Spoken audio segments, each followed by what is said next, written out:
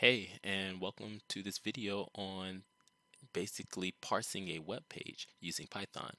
So here on the left side, I have a simple HTML page, and it has two links here that we want to scrape or extract using Python. And on the right here, I have a file called scrape.py. So this will be our Python program doing the scraping. All right. So let's go ahead and get started and create this program.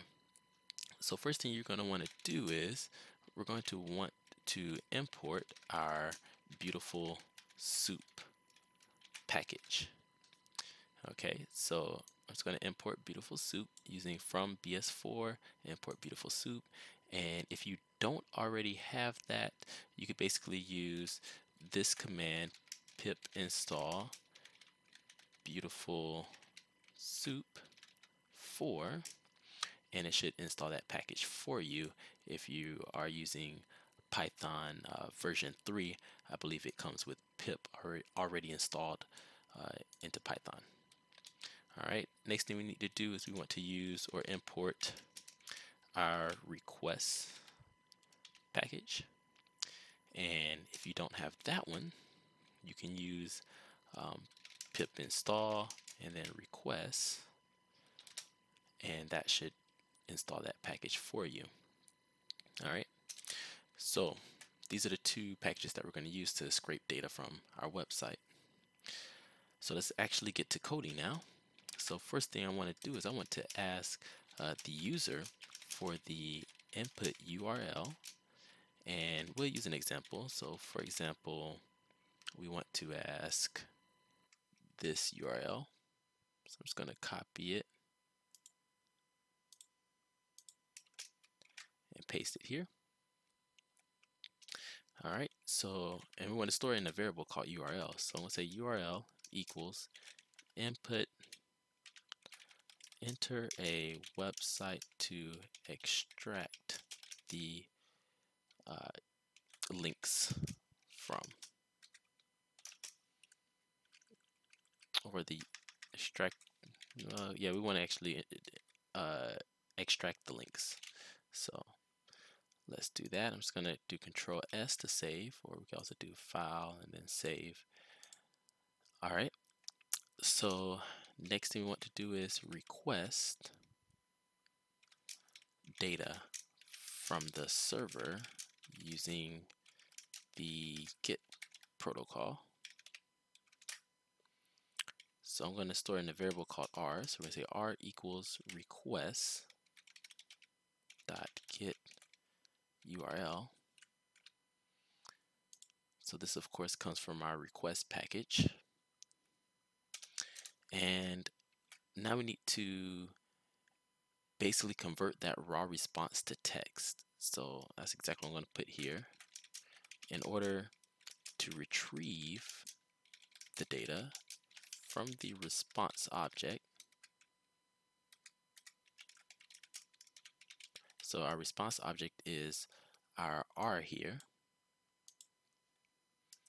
we must convert the raw response to text. And we can do that. And I'm going to set it to a variable called data. And let's go ahead and convert it to text by saying r.txt. Okay. Next up, we want to use Python's HTML parser. So Python's HTML parser. And I'm going to set it equal to a variable called soup. And we're going to use beautiful soup function, input data, and we're going to use the HTML parser. Okay, to parse our HTML. Now I'm going to create a variable called list. It's going to be an empty list, so I'm just going to put the two quotes there. All right, and now let's actually get all the links from the A tags with attribute href. Okay,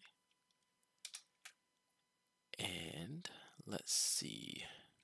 we'll use a loop. So we'll say for the link in soup.findAll, we want to find all the A tags. Oops.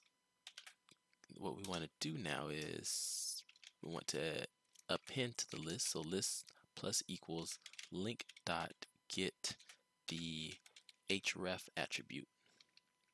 And then every time we get that href attribute, I want to put a new line. So I'm going to append a new line by saying \n.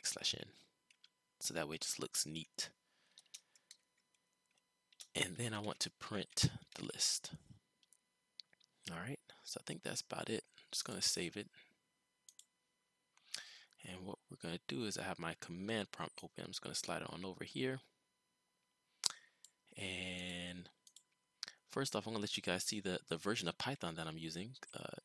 So I'm using Python 3.4, and we can check that by saying python-v.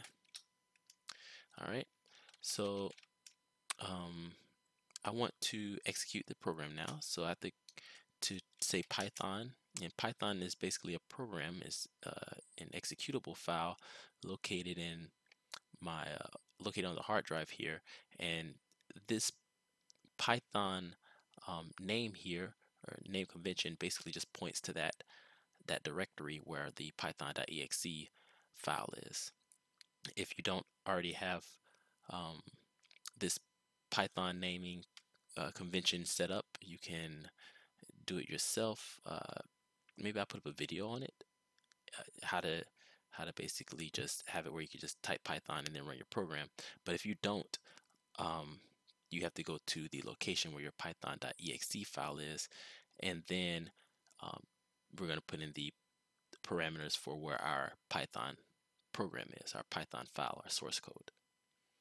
All right, so the source code name is of course scrape.py, but again I have to put in the full location. So my full location is c/users/rdne/desktop/scrape.py. All right, so let's go ahead and press enter. Okay, perfect. So now it says enter a website to extract the links from. So this is the website I want. I'm going to copy it, go back here. I'm going to paste it. And let's see, it should give us these two links here, which both say yahoo.com. So I'm going to go ahead and press enter. It looks like there's some problem. Let's see. For link in soup.findAll a, none type object is callable. Okay, so that's because there's no such thing as soup.findAll. I made a mistake, so I'm just going to come back over here, and it should be an underscore here. And now let's save this. Okay, I'm just going to press the up arrow, run the program again, and paste our website. And now we see that we get back our two links, which is http www.yahoo.com from this website here. All right, and so that's basically it.